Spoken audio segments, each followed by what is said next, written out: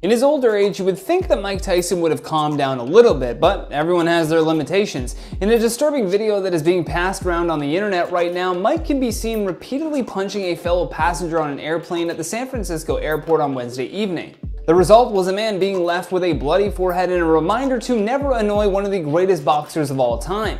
On the flip side of things, Mike is claiming that he was only reacting to someone that was clearly being unruly and harassing him, claiming that at one point the man actually threw a water bottle at the boxing legend.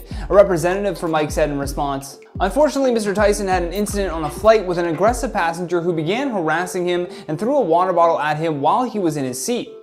Although the rep did not answer when asked if Mike had been contacted by police yet over the incident. In the cell phone footage that was sold to TMZ, you can see the former heavyweight champ smacking the allegedly annoying and overeager fan that is seated directly behind him.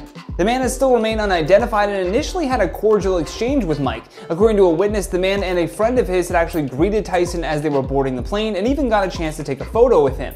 However, for whatever reason, that interaction was just not enough for that one fan. Reportedly, Mike began to grow tired of continuously engaging with his fan and apparently asked him to be quiet several times. But the man continued to keep flapping his gums, which resulted in Tyson standing up, turning around, and throwing several punches to the man's face and forehead.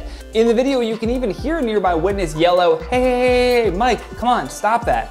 And in terms of Mike's defense here, it's going to be hard because no one recorded the footage of the man throwing this water bottle at him, which is truly the most likely reason that Mike just started to unload on this guy. The video then suddenly cuts to the aftermath of the incident where the man can be seen with traces of blood on his forehead.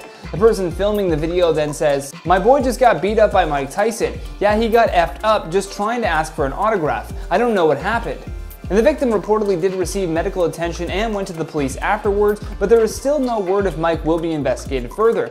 A spokesperson for the airport's police said, "It appears that the incident occurred entirely in San Francisco," adding that their department had no involvement in the matter. Oddly enough, the San Fran Airport Police also referred all requests to JetBlue for further information, but so far the airline has not publicly responded to any comments. I'd love to hear your thoughts on all this though, because that's all the time we have for today. So stay classy, and I'll see you in the next one. A spokesperson for Fort Lauderdale...